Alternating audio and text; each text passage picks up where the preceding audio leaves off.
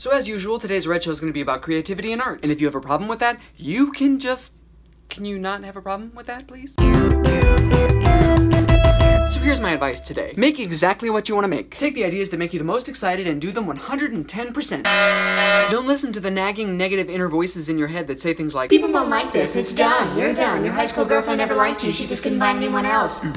Sorry. I mean, you can tell that she wishes she were with Timmy Stevenson. I think she's looking. He might have been over there. You should do art that's uninhibited and completely you. But not like self-portraits, unless that's your thing, in which case... You're a narcissist. Besides, nobody can make a better self-portrait than me, clearly. For much of my life, I worked on creative projects that were filtered through the lens of things that I thought people wanted to see. But that lens was smudged and distorted, and it had an annoying corporate watermark. So while there was always a flavor of me in it, which is a cherry limeade flavor, by the way, I restricted a lot of my creative energy because I thought people would think it was too weird. But lately, I've been working on projects that are exactly the thing I want to make. And as you might guess, it has occurred to me that that is the way to go. You can actually hear my music get more uninhibited from album to album.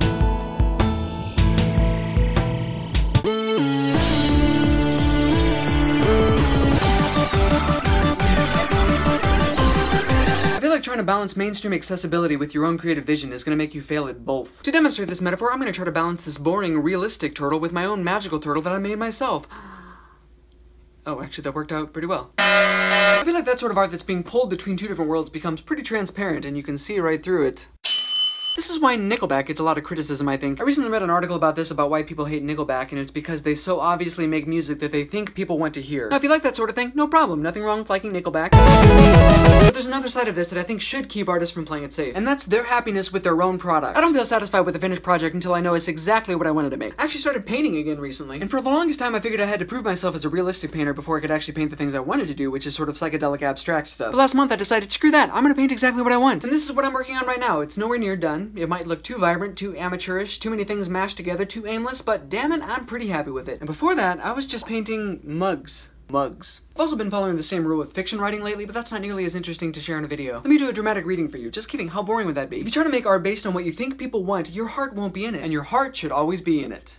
Literally. Nurse, scalpel. Just kidding, but your art should have blood, sweat, and tears. I keep all three of those preserved in jars. Plus a mystery liquid.